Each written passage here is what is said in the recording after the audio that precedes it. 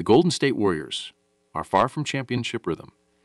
In the years when they won the NBA trophy, which was not so long ago, this team's game was much more fluid and the defense was much more solid. Now that is not the case.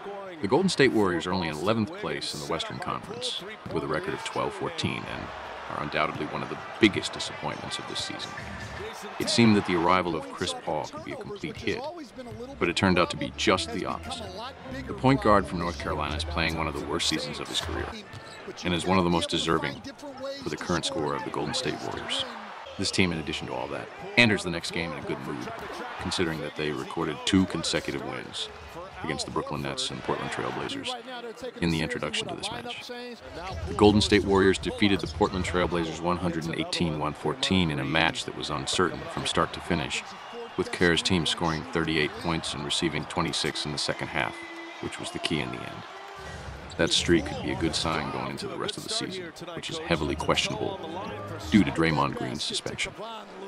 For years, the Boston Celtics have been considered one of the best teams in the league. There were great results in NBA Finals, but somehow this team always remains disappointed after the great ambitions it has. Despite all that, this team still hasn't managed to figure out what the problem is. Maybe the word problem is too strong because the Boston Celtics have a season in which they are first in the Eastern Conference, while last season they reached the finals of the conference when Miami Heat was better than them. However, all this is not enough because the Boston Celtics represent one of the 2 best basketball teams of all time, and only the title is the goal. This team is currently in top form, having recorded 5 wins in a row, including the one against Orlando Magic in the opening game before this duel. Then the Boston Celtics won 114-97, and once again demonstrated their defensive quality against an exceptional team. The most deserving for that were Jaylen Brown with 31 points and Jason Tatum with 23 points. If anyone is going to lead the Boston Celtics to a title, it will be that tandem, which is the team's last chance in this era to get a championship ring. In the previous season, both teams won 1 game.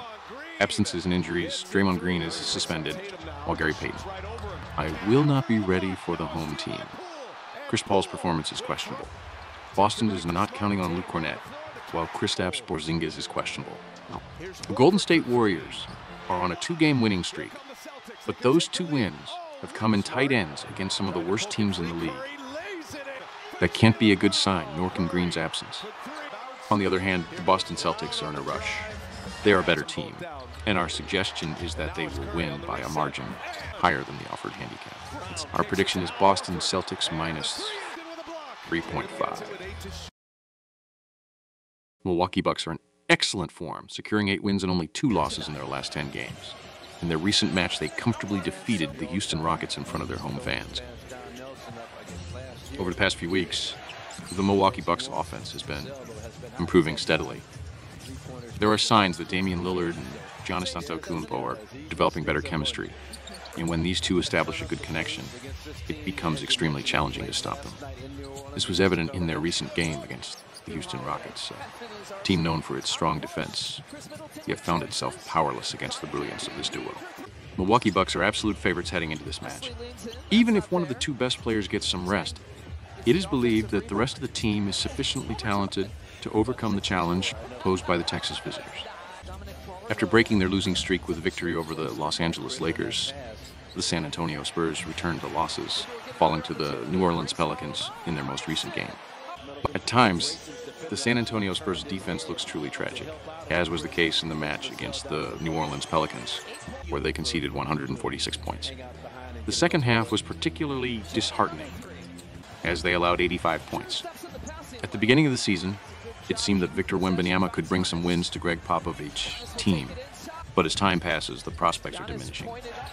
The young Frenchman will have to work hard, alongside his teammates, to elevate the team to a competitive level. Now, they face the Milwaukee Bucks, a team that will undoubtedly show no mercy and will aim for another convincing victory in front of their home fans. There doesn't seem to be a clear way for the visitors to surprise the favored hosts. In the previous season, both teams won their respective home games. Absences and injuries. Jay Crowder will miss this match. Malik Beasley is questionable.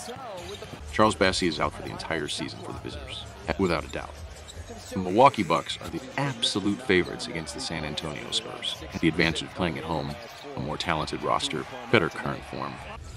and the fact that the best player in the match is a member of Milwaukee give us reason to predict a home win by no less than 13 points. Our prediction is Milwaukee Bucks minus 12.5.